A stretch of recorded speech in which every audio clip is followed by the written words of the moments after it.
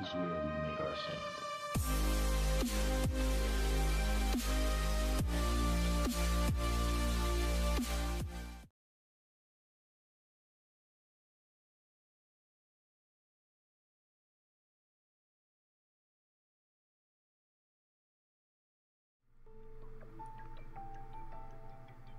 Sol, our star. Otherwise known as the Sun, it's our source of light and one of the primary reasons that there is life on our planet. One of the many things that amazes me about astrophysics and astronomy is how much we know about stars and their life cycles, and today I'd like to talk about what we know about our own. There are numerous different kinds of stars, and their life cycles are affected primarily by their mass and their temperature. The most common stellar classification system, the Morgan-Keenan system, uses the letters O, B, A, F, G, K, and M to classify main sequence stars. A main sequence star is one that's in its phase of nuclear fusion of hydrogen to helium.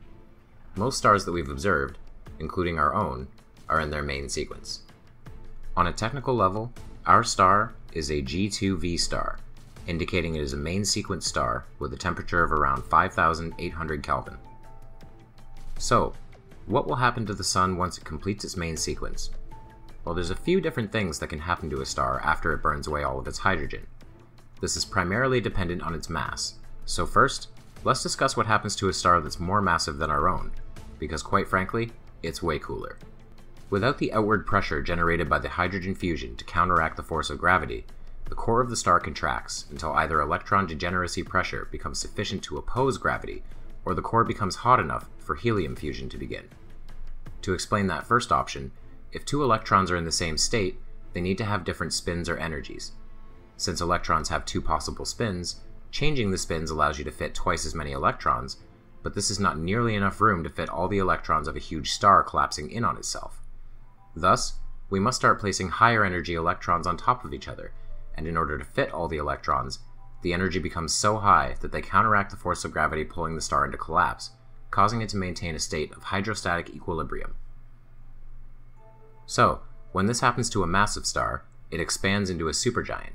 These can be anywhere from 30 to in excess of 1,000 times the radius of the Sun, and tend to have a very short lifespan. When I say short, I mean in cosmic terms, between a few 100,000 and 30 million years, roughly. During this time, they will burn heavier and heavier elements within their cores until they collapse into their next phase, a supernova explosion. Supernovae are particularly interesting to me because we've actually witnessed them before.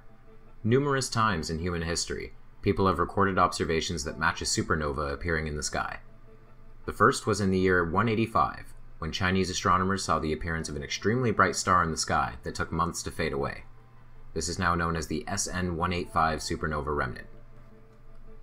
Second, in 1054, another was recorded by Chinese, Japanese, Arabic, Egyptian, and European astronomers. This became known as the Crab Nebula.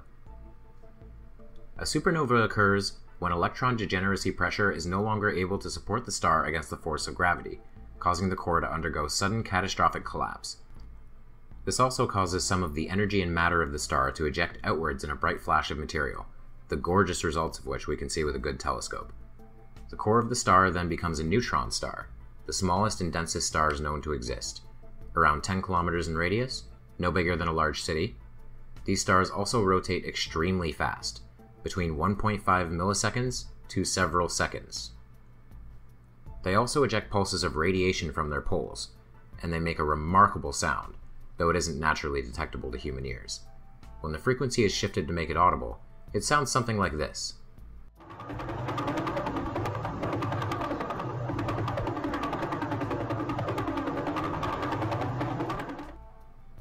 If a dying star is massive enough, it won't become a neutron star. It will instead collapse into a black hole. When this happens, the gravitational force is so strong that the compact mass deforms space-time and creates a hole. Then we get a region of space from which nothing can escape, including light. Their intense mass and gravitational forces consume everything, creating a visible disk of matter called the accretion disk around it. Black holes are one of the most mysterious, and in my opinion, fascinating astronomical objects in the universe. However, Sol is not massive enough to become either a neutron star or a black hole. When it exhausts its supply of hydrogen to fuse, its core begins to contract due to gravity. This pulls in more hydrogen into a zone where the temperature is right to continue fusing hydrogen in a kind of outer shell around the core. This outer layer then begins to expand rapidly. As a red giant, approximately 5 billion years from now, the Sun will grow so large that it will engulf Mercury, Venus, and probably Earth. Even if it doesn't, its extreme temperatures will be fatal to any life remaining on Earth at the time. It will then enter the horizontal branch phase, in which helium fusion will ignite in a helium flash over a period of days, releasing intense nuclear power on a scale of around 10 to the power of 8 times the luminosity of the current Sun. Following this, it will gradually shrink in radius and increase its surface temperature. Eventually, there will be no more helium at the core to fuse, and a shell of fusing hydrogen and helium will continue around a hot core of carbon and oxygen. This is the asymptomatic giant branch, paralleling its evolution as a red giant, but with a shorter lifespan. Finally, when the fusion process can no longer continue, the Sun will contract and cool into a white dwarf, a remnant of degenerate matter, and expel out the remaining matter into a planetary nebula. This is the end of the Sun's life. The white dwarf will continue to contract and cool off until it no longer exists. The planetary nebula will spread and shift about among the galaxy, the right particles coming together over millions of years to produce new stars and new planets around them. The process then repeats, but the birth of a star is a lesson for another day. It is somewhat frightening to consider that one day our star will die and we will be taken with it, should we still exist. However, to me, it simply highlights the fact that if we expect to outlive our solar system, we need to one day leave it. That's why space travel is such an important thing to me. It's key to our long-term survival as a species.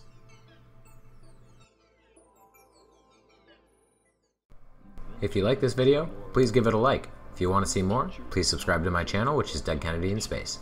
If you want to support me further, consider donating on Patreon or purchasing some of my work through Amazon or Teespring.